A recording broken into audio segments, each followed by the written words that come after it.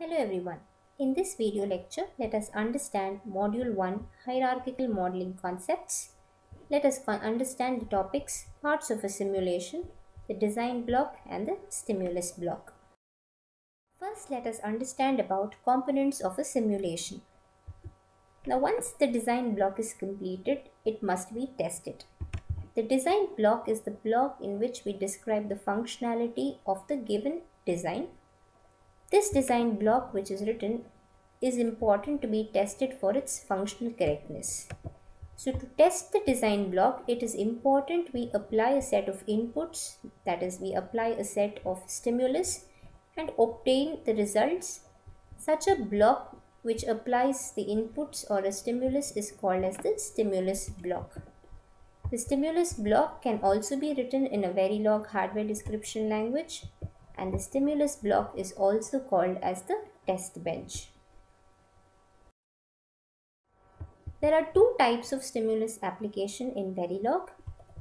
In the first type of applying stimulus, the stimulus block will instantiate the design block and it directly drives the signals in the design block. To understand this, observe. This is a stimulus block, a separate code is written. This stimulus block instantiates the design block. Here we consider the ripple carry counter as the design block. From the stimulus block to the design block, we pass the input signals, the stimulus is applied, the design block processes those set of inputs and provides the necessary output accordingly. In the second type of stimulus application, we have a top level dummy module which instantiates both the stimulus and the design blocks. The stimulus block can interact with the design block only through the interface which is provided. So this is a top level dummy module which has no interface with the external world. This top level dummy module instantiates both the stimulus block as well as the design block. So the stimulus block has its set of inputs to be applied to the design block, so the clock and reset. The top level module also instantiates the design block, that is the ripple carry counter. Here we know that the signals of a ripple carry counter are clock, reset and cue. Now the stimulus block applies the set of inputs to the design block.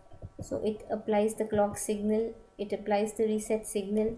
The design block processes these data and provides the appropriate output from the design block to the stimulus block, and we can verify the output of the system. So to understand what is a design block and a stimulus block, we take back the same example of a ripple carry counter. So first is the design block where we define the top level module and we call that as the ripple counter which instantiates 4 T flip-flops. So we have understood how this code is written, how instantiation is done. This is a design block. This design block instantiates another sub block or a sub module here. So this is also a part of the design block, these set of lines. Then this D flip-flop is instantiating another D flip-flop, so that also comes as a part of the design block. So this is the design block, which is the behavioral description of the D flip-flop. We are not getting into the details of the constructs because each of these constructs will be understood in the further modules. So till here we have defined the ripple carry counter using 3 programs, that is the design block. All the modules have been defined from the top level to the lowest level leaf cells. So now the design block is complete. Once the design block is complete, it is time now to test if the ripple carry counter program will work and give us the correct output.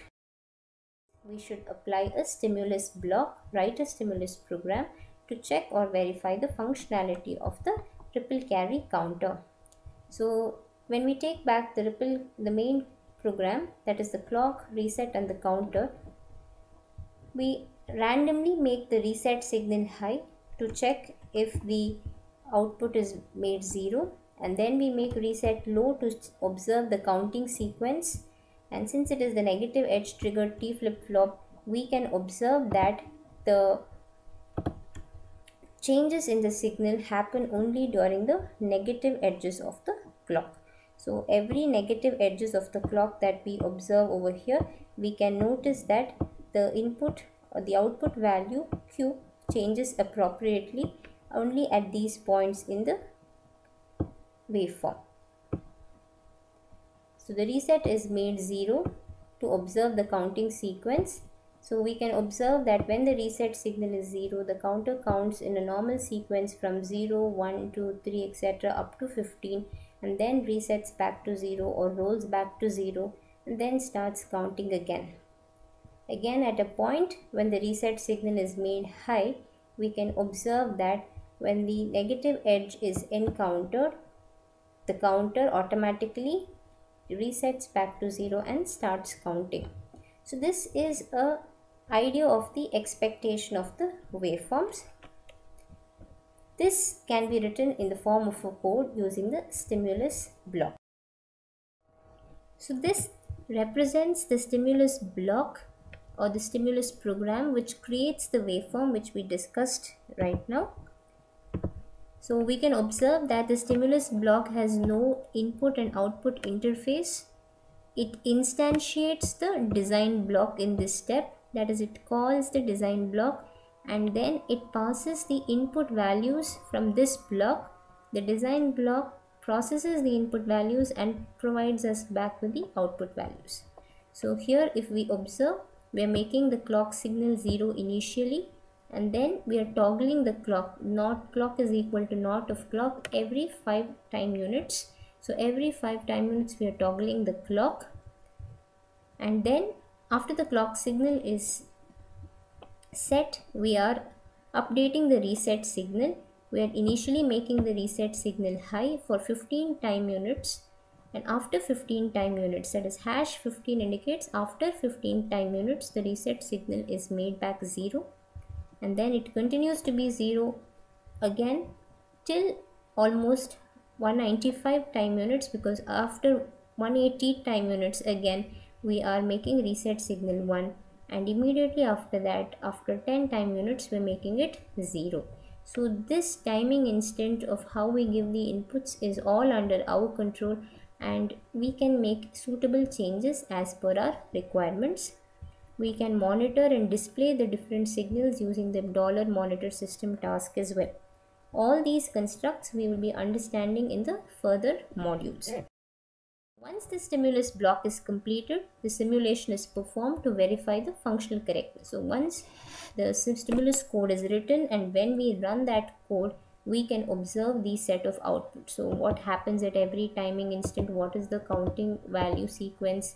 So we can observe the counter counts till 15 and then it resets. This is a rollover which happens automatically, and again it counts from 0, 1, 2, but after 2 again at 195 instant we have made a reset high over here.